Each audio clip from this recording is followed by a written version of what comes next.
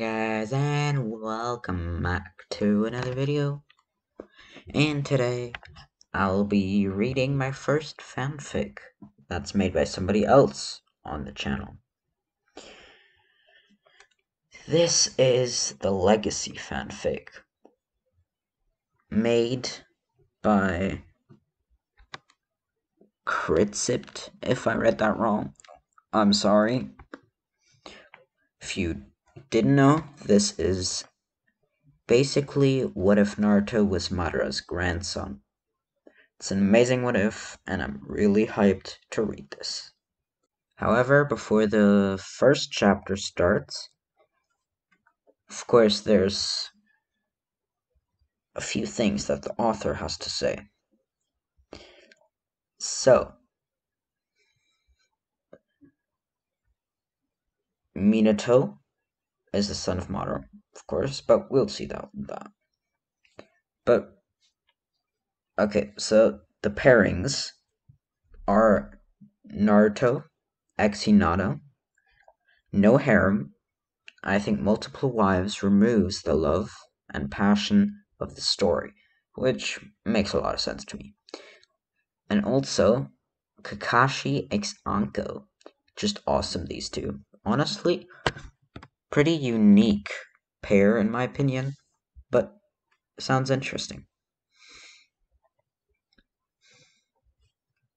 So now, the first chapter begins. In a remote location. Sorry, the first chapter is called Legacy, by the way. In a remote location, one could only see destruction. As the sun was slowly rising, it showed two men, one standing and one seemingly dead. All around the battlefield were weapons, craters, and apparently a large waterfall, no doubt created by the intensity of the fight. This place would later be known as the Valley of the End. The man that was barely standing had neck-length long black hair, black eyes, and was wearing what appeared to be a worn red armor with plates going around the arms and chest for protection. The man was no other than Hashirama Senju, leader of the Senju clan, and Shodaime, Hokage of Konohagakure no Sato, hidden village among the leaves. Why did it come to this, Madara? Asked Hashirama to himself, overlooking the corpse of his long-term friend. The now identified man lying on the ground had long spiky black hair that almost reached his hip, covering the left part of his face, including his left pitch black eye.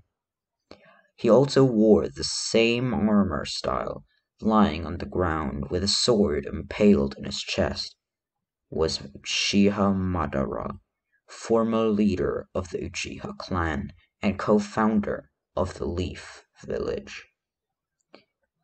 I'm sorry, but you chose the wrong path. Goodbye, old friend. May you find peace in the afterlife, said Hashirama as he turned to walk away from the long battle he just fought. His head lowered in shame as he couldn't save his friend from his choices. Couple days later, unknown location.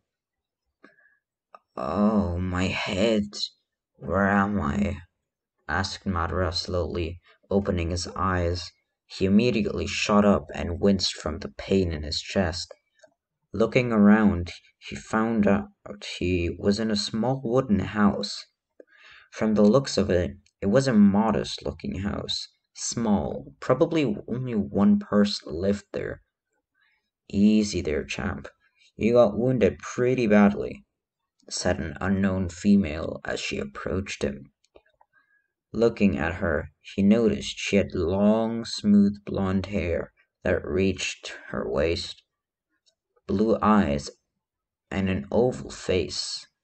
She was wearing a brown shirt that would easily showed her C-cup breasts and dark blue pants, all standing in front of him was a beautiful young woman smiling at him. "Who are you? Where am I?" asked Madara, being a bit wary to the female, even though he was still weak from the fight. "Well, my name is Namikaze Hanako, and as to where you are, we're in the rice field country near the ocean," said Hanako, featuring a small smile that didn't go unnoticed by Madara. "What happened? How did I get here?" asked an impatient Madara, trying to find out what happened since his memory was a bit fuzzy. So many questions. Just lie down and relax. You got injured in your last fight and barely made it out. You're lucky that I found you and brought here and healed you. Sorry about that.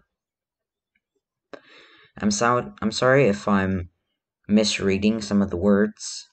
I sometimes stumble over words. Anyways, there were times I didn't think you would pull through. After all, not many people survive getting a sword through their chest.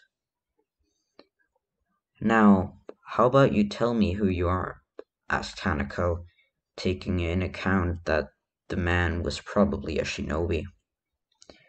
"I'm the great Uchiha Madara, former leader of the Uchiha clan, co-founder of the Leaf Village," said Madara, with a pride in being a member of the Uchiha clan. "A bit full of ourselves, aren't we?" said Hanako, giggling at Madara and getting a glare from him. "Are you a shinobi?" asked Hanako, with caution, not knowing yet if he could be trusted. "Indeed I am. I'm one of the most powerful shinobi in the world, known only to be matched in power by Hashirama Senju, the current Shodaime Hokage of the Leaf," said Madara, spitting the last word with venom. He still hated the Leaf and his clan for not following his leadership and abandoning him to follow a Senju of all people. "You still got your ass handed to you," said Hanako, chuckling and going full-blown laughter as Madara was glaring at her and murmuring something about disrespectful and troublesome blondes. Maybe Madara was related to the Naras. "Well, I'm going out for some food." "Get some rest. It'll take a couple months to get you back to full health," said Hanako, as Madara was laying back in the bed, remembering his loss to Hashirama, but chuckling darkly as he remembered that he got what he was going for. 5 years later, Ricefield Country.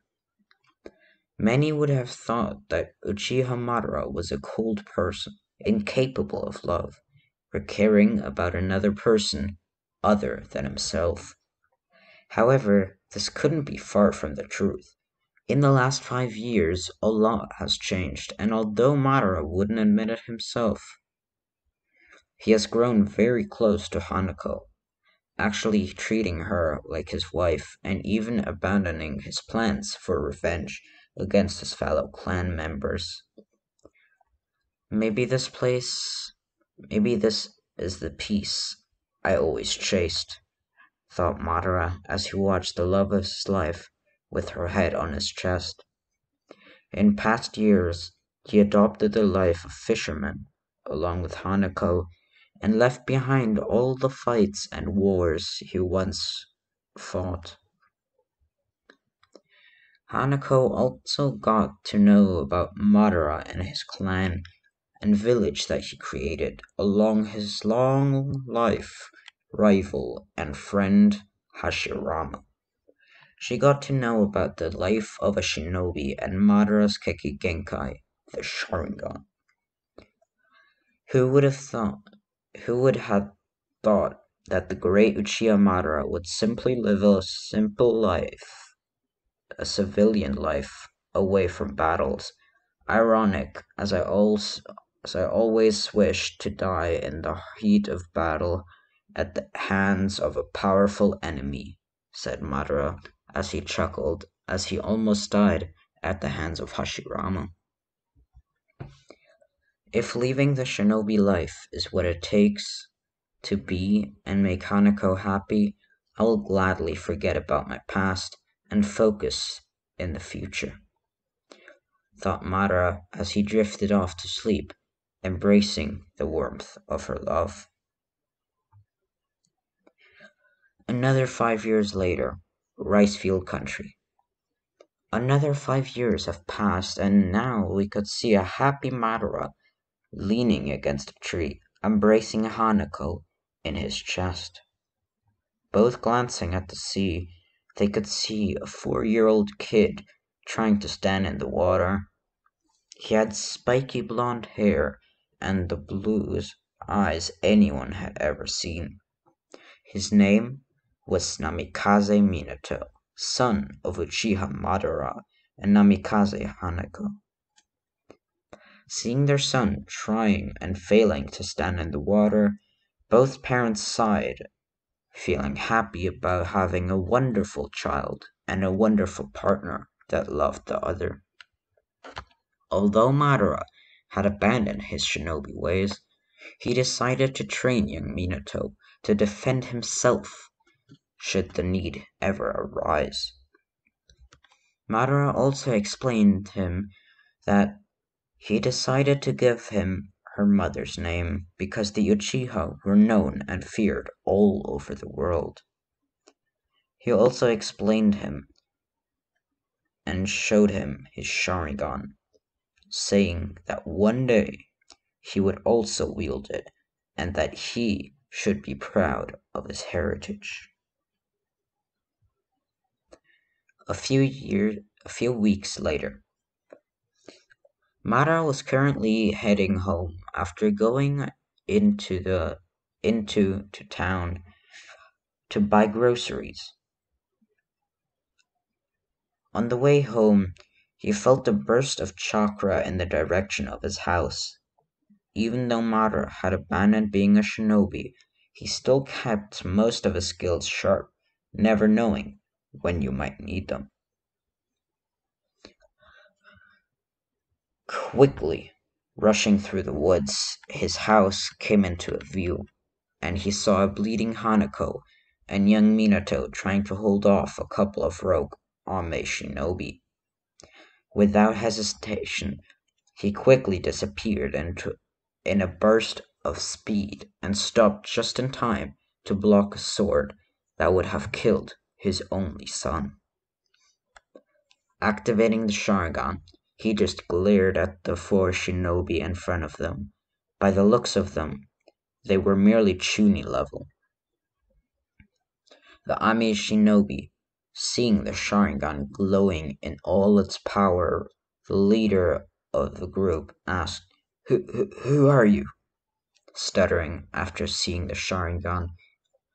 The shinobi knew too well the power of that Keki Genkai and its clan. I am Madara, Uchiha Madara, said Madara as wind blew the hair of his back, giving him an aura of power that intimidated even the most powerful enemies.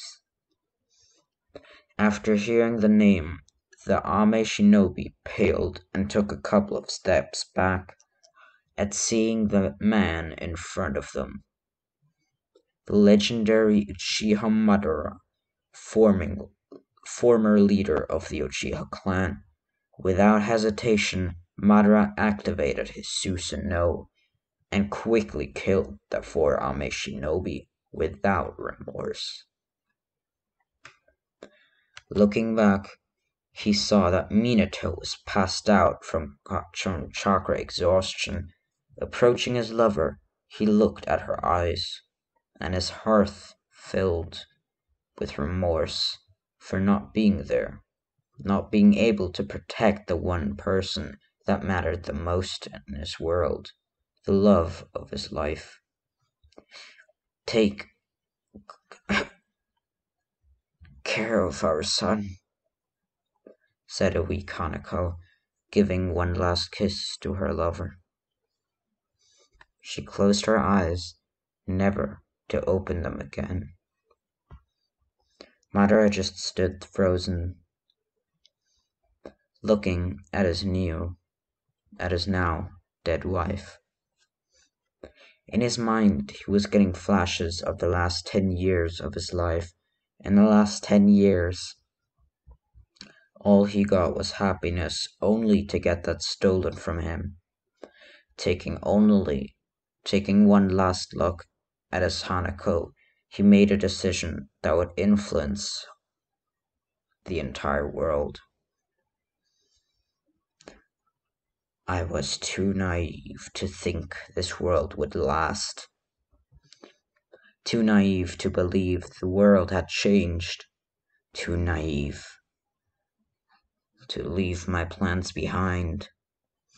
I will lead the world to true peace and happiness. I will honor your memory, Hanako. I will create a world made of love and happiness, and I will make sure that you will stand by my side, thought Madara as he picked his son and jumped into the woods, leaving behind his former home. A month later, Madara and Minato were standing a few miles outside the main gates of Konoha, as Madara looked one final time to Minato. Minato, my son, said Madara, getting Minato's attention. In the last month, Madara trained Minato to the ground, bent on getting his son as strong as possible, so he could keep himself safe. During his month of training, Minato had activated his Sharingan, quite a feat for someone so young. Remember, keep the Uchiha name and bloodline a secret from the village, but never forget your legacy. Even though I dislike the Senju, this village will keep you safe and strong. Never abandon your beliefs, and fight for what you hold dear. Only when fighting to protect someone precious to you will you show your true strength. I'm sorry to leave you alone, but this is something I must do alone. Speak to the Sun Daime and tell him you are an orphan and wish to join Konoha, as he will keep you safe. There may come a time when we will fight each other. Until then, good luck, said Madara as he started to walk away, leaving his son to a new path. Well, I guess this is it, said Minato as he walked through the main gates of Konoha and said to himself, I'll make you proud, Tosan, and I will honor your memory, Kasan. 20 years later, undisclosed location outside of Konoha. Thought out the room, and scream echoed. This scream seemed to belong to a young baby. A baby weighed 3 kilograms and had spiky blonde hair and a pair of dark blue eyes. Pretty much a carbon copy of his father, Minato Namikaze. Congratulations, Kushina-san. It's a beautiful boy, said the nurse as she handed the newborn baby to her mother. The woman in the bed could only be described as a red-haired beauty, with long, smooth crimson red hair going all the way to her waist, blue eyes, and ample D-cup breasts adorned and her well-developed body. She embraced her son for the first time. Hello, Sochi, said Kushina. Minato turned to his son and said, "Welcome to our family, Naruto." But that's going to be it for today's video and today's chapter. Hope you enjoyed. That was the beginning of the Legacy Fanfic reading. That was chapter 1. And again, I'm sorry if I misread a few words, but I hope you enjoyed nonetheless. And thank you for 1,500 subs. See ya.